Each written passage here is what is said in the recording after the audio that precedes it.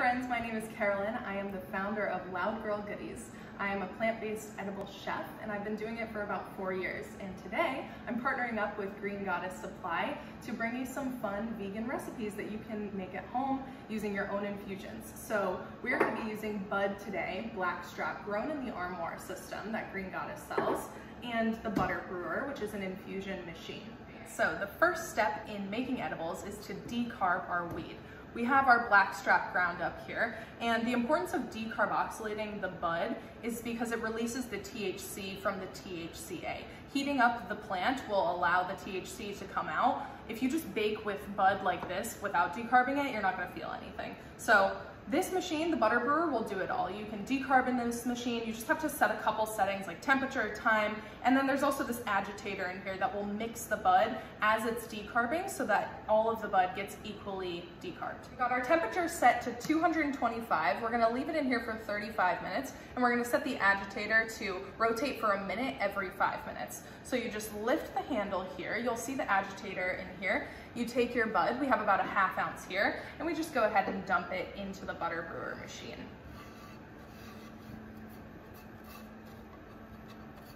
Pretty simple. After this, close up the lid, turn it to the center position, and then you're just gonna press the start button after you have all of your settings set. Temperature is 225 degrees, time 35 minutes. Everything is all set here. We're just gonna go ahead and start. As you can see here, the agitator is spinning in the Butter Brewer machine. This is so that the bud moves around and gets evenly heated. Waiting for the bud to decarb, Eric was showing me the Armoires that he has in his living room. Look at these things. I mean, it's just everything that you need. There's fans in here, there's a scrubber, there's a light, adjustable light that goes up and down. So cool. I'm learning so much. All right, so the Butter Brewer just went off. Let's check on the bud.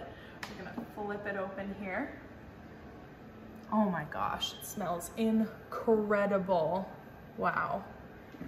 So in the instructions, you have to take this off to cool for a little bit before you add the coconut oil. So let me just take this off.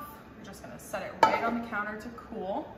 I'm using coconut oil today because I'm a plant-based chef, but you can use butter, olive oil, MCT oil, anything that you fancy, really. The bud is all cooled down now. We're gonna put it back into this machine, and the Butter Brewer knows exactly how to infuse oil and butter and tincture. It has specific buttons for the three. We use the DIY mode for the decarbing, but here you just press oil and you press start. So we used a ½ ounce of flour. We're gonna put in a cup of oil. So measure this out real quick.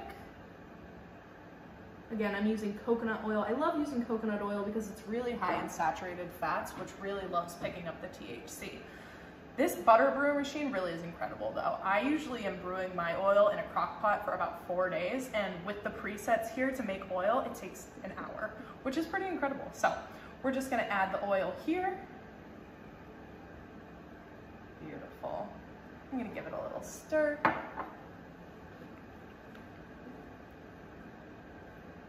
And again, this will just be ready in about an hour's time.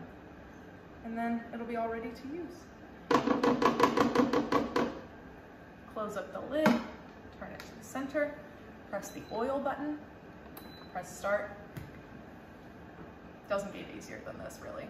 The agitator is spinning again. I'm not sure what the frequency is because I just am using the oil preset, but again, this will help to distribute the heat really evenly so that the oil gets super potent and evenly distributed.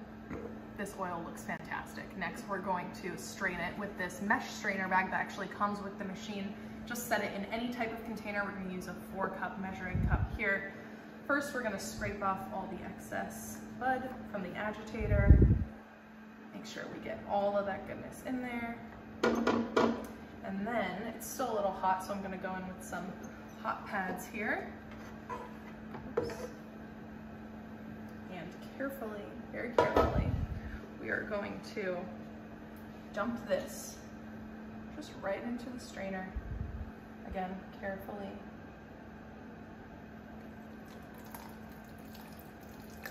And this fine mesh strainer will just separate the flour from the oil so that in the bottom the thing. We just get the pure oil, no sediment. Gonna scoop all of the oil out of this container. Make sure you get every last drop. And once it does cool down, I like to use my hands in the fine mesh strainer to just squeeze out all of the oil from the bud. We let it sit here for a while to strain.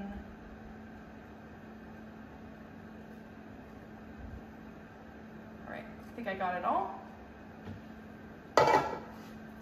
And then once it's cooled down a little bit more, we'll lift this up from here and we'll squeeze out this bottom section of the strainer so that all of the oil comes out from this strainer into the cup.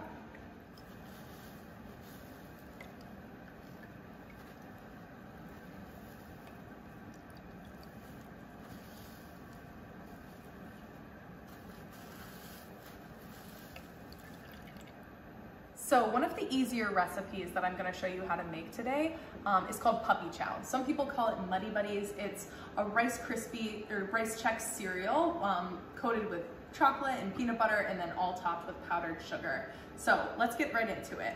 I have some chocolate chips here. We're going to add this to a microwave safe bowl. Chocolate chips, earth balanced butter, add this in here. And then to make it infused, we're gonna add 1 tablespoon of our infused oil here. Add that all in. And then lastly, we're gonna add our peanut butter. Come in here, plop the peanut butter right in. And then we're gonna throw this in the microwave until it's all melted. You wanna microwave it in 30-second increments and stir in between to make sure the chocolate doesn't burn. Almost there. I think I'm gonna throw it in for another 10 or so seconds just to get these last chocolate chips melted out, but smells delicious, really peanut buttery. We'll just throw it in for a couple more seconds. We just took the chocolate peanut butter mix out of the microwave. It's nice and smooth now. We wanna add the vanilla, the ½ teaspoon of vanilla after you're done microwaving it because vanilla can burn. So you just wanna add a little bit of that vanilla flavor and then go ahead and here, stir it one more time.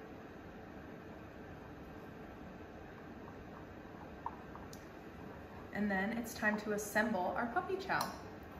Get 3 cups of Rice Chex cereal, put it into a bowl, and then take this chocolate, vanilla, peanut butter mixture now. We're just gonna pour it on the top. We're gonna stir it all together first. Make sure you get all of that goodness, because the chocolate part is what's infused. So you want to get every last bit in here to ensure your accurate dosing.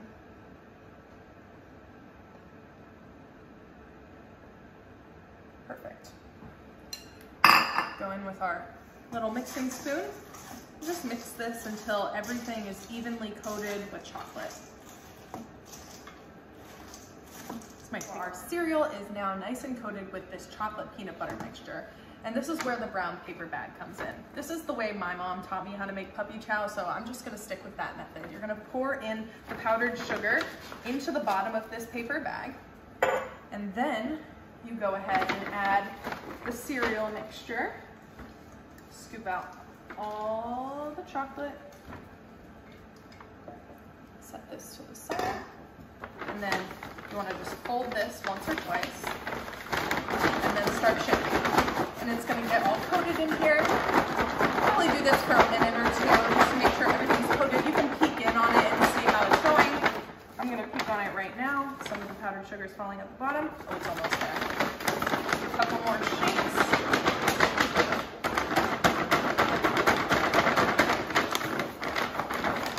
Check on it again.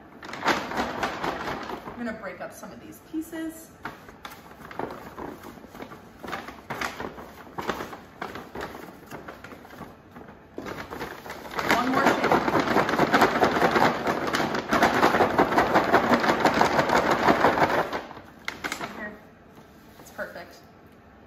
Show you the final results. And voila. Puppy Chow. Let me try a piece. It tastes like Christmas. It's so good.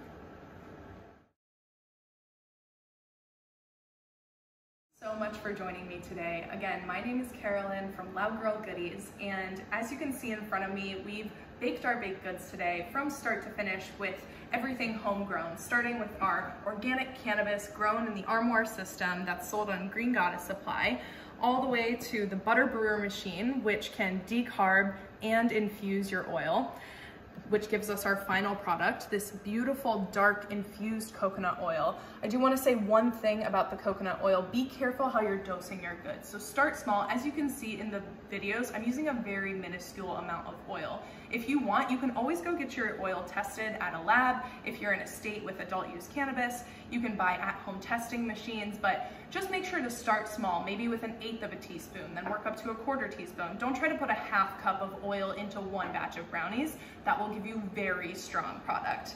And of course, we have our cinnamon rolls here. So I hope everyone enjoys these videos. Please let us know what you think, and we'll see you soon.